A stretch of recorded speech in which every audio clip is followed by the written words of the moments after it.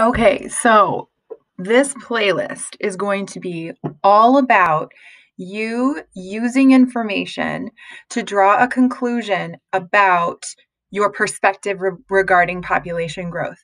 In other words, we're going to decide if all of these sources are telling us that population growth is a problem that we need to be freaking out about, or is everything going to be okay? So after you go into each ed puzzle and each CAMI assignment, and I want to make sure that you are assured that the ed puzzles are short and they only have one question at the very end. Okay, so yes, I am going to require you to get that question right, or to contact me and let me know what the correct answer is and why you missed it. Okay, so you're going to look at all those sources for the purpose of determining what is your perspective regarding population growth. Now, there's going to be a spectrum of positivity. So, on one end of the spectrum, you are a pessimist, meaning you believe the world is coming to an end, we are ruining the earth, and population growth is such a problem that it's just going to end in death and destruction and chaos and pandemic and war. And then on the other end of the spectrum, you are a cornucopian or an optimist, and you're like, dude, everything's going to be okay. Like, we do not need to worry about this. People are innovators. We've got this, and it's going to be fine.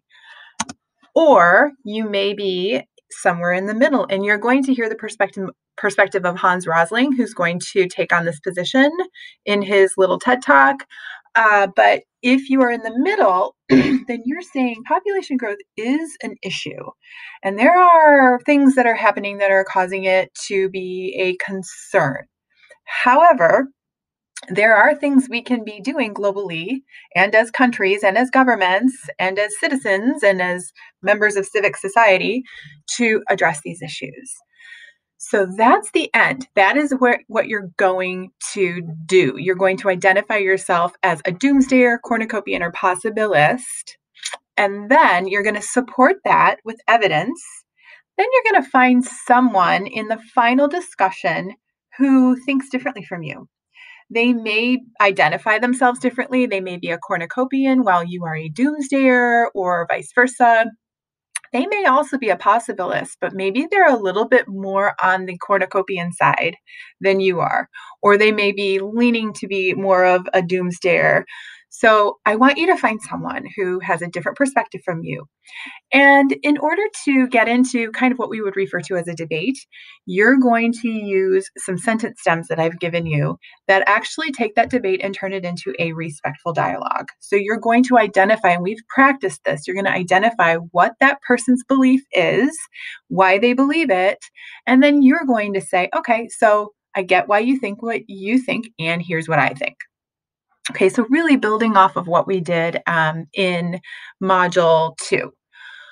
Okay, so that's the end game. Make sure you go through each source.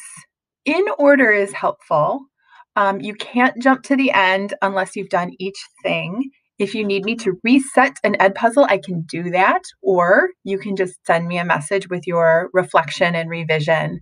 Again, ed puzzles only have one question. The CAMIs only have 4 or 5 claims for you to prove or disprove, but there is nothing in this playlist that is really all that new. So if you have any questions, I'm here for you and I am available. And I can't wait to see what you guys come up with.